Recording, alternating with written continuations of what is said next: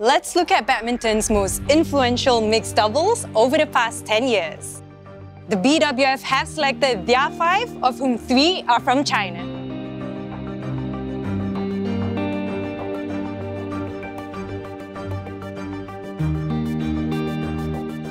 So Zheng Siwei is just so explosive on the court. You never have seen a guy move so quickly and so effortlessly around the backcourt, and he can just, like, any girl that gets to play with him should be so lucky to have to cover such little of a court because he's just so quick and he's everywhere. Wang Yachong is definitely a great partner for Zheng Siwei, and I believe that she is also one mixed double player which is really talented, hardworking, and she has possessed all those aggression in her game that complement Zheng Siwei really well, and that's why they are the best in the world. It's quite difficult to go through Zheng Siwei. He's very strong, and then when he start to winning the shot from his strength to smash and everything, he can use his strength, and that you cannot go through to him.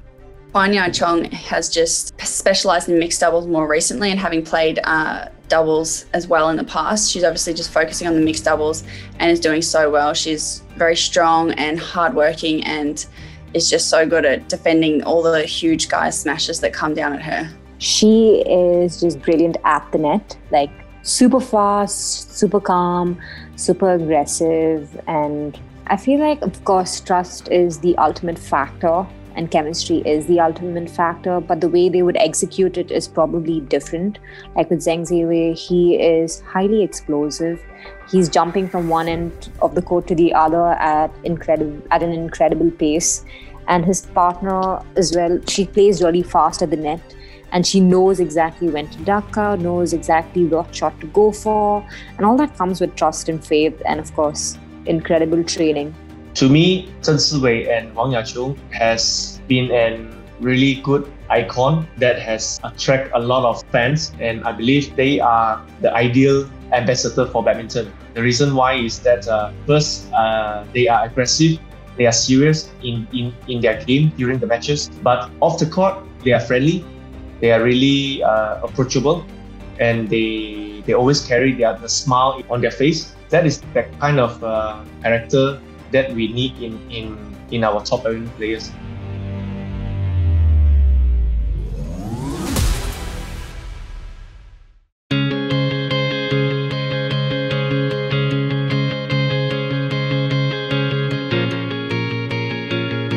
When I think of Tontowi Ahmed as a player, I remember a lot of strapping around his body because I think he was injured quite a lot. He would definitely put his body in the line, stretching all over the court, and was obviously very tall and limber and could cover the court very well, and really just threw himself around the court to cover in mixed doubles.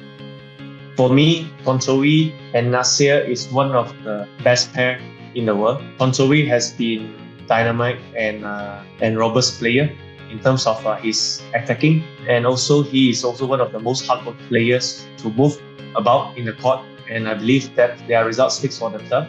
I think one of the truly amazing things is his smash. He's got a really hard smash and really tricky drops and really good movement on court. Yeah, I quite like the fact that he's really aggressive as a player. He also is not scared to rush to the net. So Liliana Nadia as a player was just so naturally skilled. She had the ability to really read the game quite easily, and I think because of that she didn't have to work as physically hard as other athletes because she knew exactly how to read the game and she was already there. So that gave her an advantage on the court. She has been putting herself on the map in mixed doubles starting as early as 2005. She won the World Championship 2005, 2007, and then she won it again 2013 and 2017. She has been able to span 2 eras. That is phenomenal, and I believe that her talent in terms of defense, setting up the balls, her intercept skills on her overhead side is out of this world, and it has able to give her pair huge advantage on many occasions. I love how calm she is on court. I love how good she is at the net, but then she knows exactly what she's doing. She can read the opponent really well at the net, and even from the back of the court, very calm, doesn't have a powerful smash, but she's got like really good angles at which she plays. She knows her business about mixed doubles in and out, and that comes across on court very well. They are one of the best because they have won the overall Olympic gold medals, they have won the World Championship, and they have won 3 times back-to-back All England titles from 2012 to 2014. That is amazing. And we can see that Tontowi complements Nasia's talent perfectly. And sometimes I think you can't describe everything by words.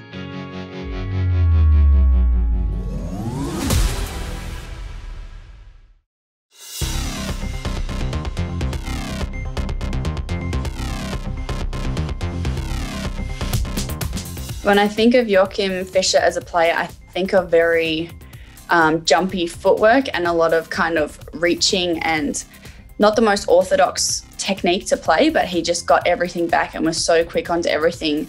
Joachim Fischer has a very fun style of playing, an energetic style of playing. He's got a lot of enthusiasm, and I love the fact that he's got a never give up attitude on court. No matter what, you see him fighting until the very end, and I love that attitude. Joachim is like really tougher on court, very good, except his footwork a little bit, maybe too tall, right? But the way he's playing, really good control, and then really good fighter on court. To me, Peterson, she is always a very composed player. She is intelligent and she is calm, and she does not fall under immense pressure. She has been always the one who is pulling the string together and cruise through all the adversity during the matches. She worked on her defense, I think, a lot to be able to compete in the mixed doubles against the men's. And again, the Europeans are just so good with their tactics, and they just had all these set plays that their partnership just was, had like seamlessly worked out. They had a unique style of play wherein you'd see Joachim Fischer moving in, Christina Pedersen covering from the back, and sometimes you'd see them playing side to side. By and large, most pairs kind of have like a similar game style, but you have the occasional few pairs that have their own unique style, and I would say Joachim Fischer and Christina Pedersen had that. To me, Joachim and Peterson, both of them have been one of the most important personality in terms of the mixed doubles department that has inspired many youngsters that they could become the best in the world, and they could challenge against the best in the world, be it from the Europe or be it from the Asia as well.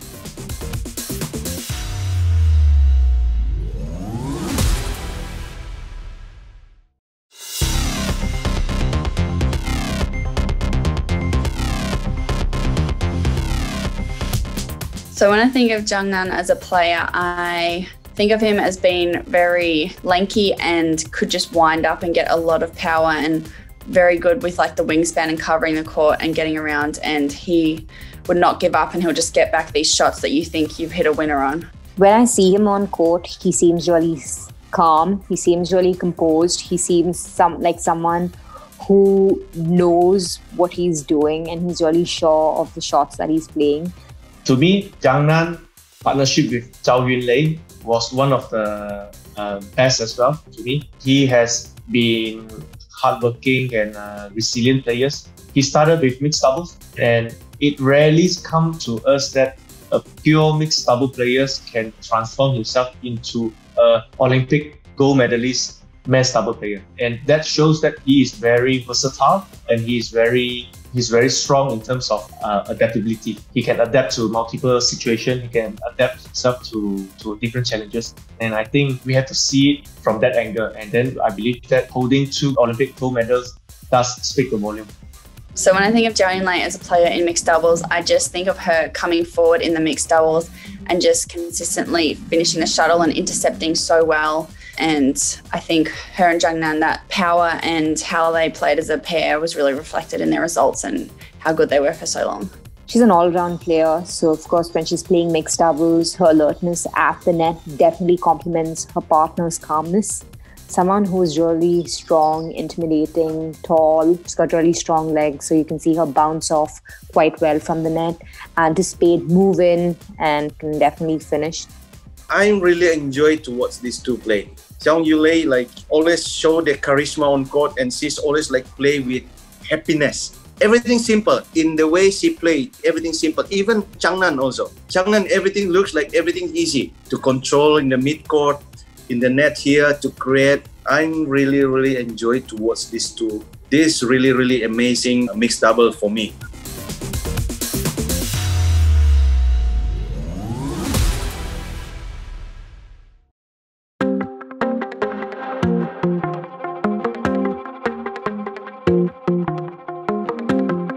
To me, Kishlan and Ma Jing is also one of the best pair of mixed double players that's coming out from China. Kishlan has always given the impression of that he is really dynamic, strong, and he possesses huge load of power in his game. As long as he is in possession, he's in the attacking mode, most of the time he will score and win the matches. I just remember him being super tall, very lanky, and again, that really good reach. He was probably a bit more playful on court and had a bit more fun with the game. He came across pretty intimidating because of his physique, because of his height. On court was someone who was really strong, tall, and had again a strong backcourt game, good angles with his smashes, and of course the approach to the game. He is definitely one of the main mixed doubles player that has also contributed to the evolution of the matches and game of mixed doubles. So Ma Jing was quite small and strong, and she was very quick around the front court and very quick to go in when they got the attack back. And just kind of a fighter, but also enjoying the game as well. Whatever happened in the on-court, she's like really positive. When she's playing well, perfect. So amazing about Ma Jing. But when she start to cannot create, and then like opponent not give her chance to play in the net or let her to play far from the net, she's like blank. It's still easy to get like distraction from the opponent. That is what the Ma Jing. But when she's playing in her best, boom, so perfect.